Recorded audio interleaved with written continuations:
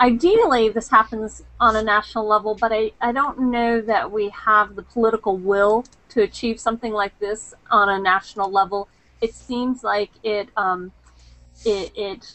evolves in the coasts and kind of works its way closer to the center of the country. Brian, you want to argue with me on that? That's too broad. Certainly, I'd like to argue with that. The coast certainly can be leaders in a lot that happens in recycling, but don't pick on the center part of the state. There are some really neat examples in Minnesota, even in Chicago area. They're doing some things that I think are pretty nice to remark. It may be the more populated areas seem to focus on recycling things because they perhaps see more of the impact initially, and more of the populated areas are on the coasts. Well, I think if you have a municipal recycling program in place already, then there are no drawbacks to increasing participation at all. But the question is, what are you really trying to achieve as a municipality?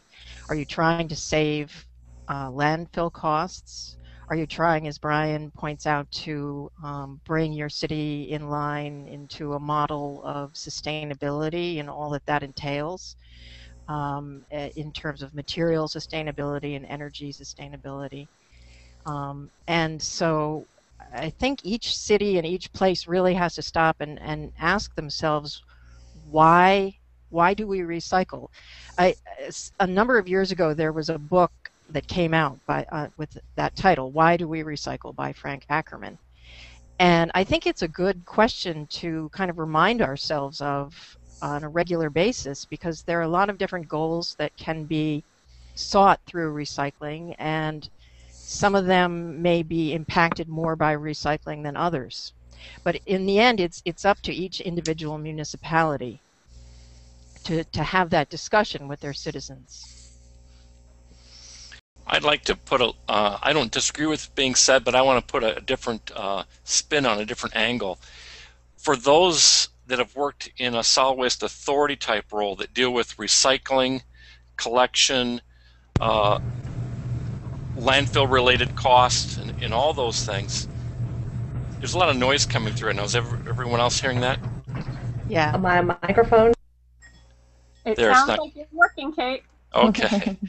And in that regard, if you, in a system that includes all of that, when they increase recycling, that diverts from the landfill, which is in a lot of ways a very good thing, but it hurts the economy of scale at the landfill, so they raise rates, and so the whole system cost isn't just one-dimensional. It's more comprehensive than that. Right. And so we need to look at it in a sustainable way. And I'm not saying diverting from a landfill isn't a good thing to do, but there can be an increased cost there. And we may take on some new ventures in recycling, such as, and I'm going to take maybe an extreme example, having special collection for polystyrene packaging, which might be quite expensive for the volume you get. And so we need to look at the whole package of what it costs.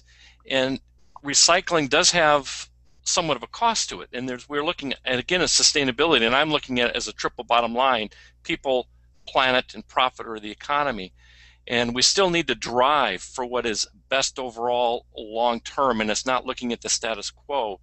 But there can be unintended consequences when we benefit one aspect of the whole system and not pay attention to what's happening to the other aspects of the system. I'm not negating increasing recycling at all, but I think sometimes there's some other unintended consequences. You know, I would add to that, I mean, relatively minor. I think it is important to increase recycling, and I think that's a desirable outcome. However, I would say that it's not without potential negative consequences. One of them is if you push it too hard, the recycling commodity, the quality of the material suffers. You get increased contamination rates. So there are some other factors to consider rather than just increasing the quantity all the time. But I think those things can be managed and dealt with. It's just a matter of looking at it and ensuring that the quality stays high.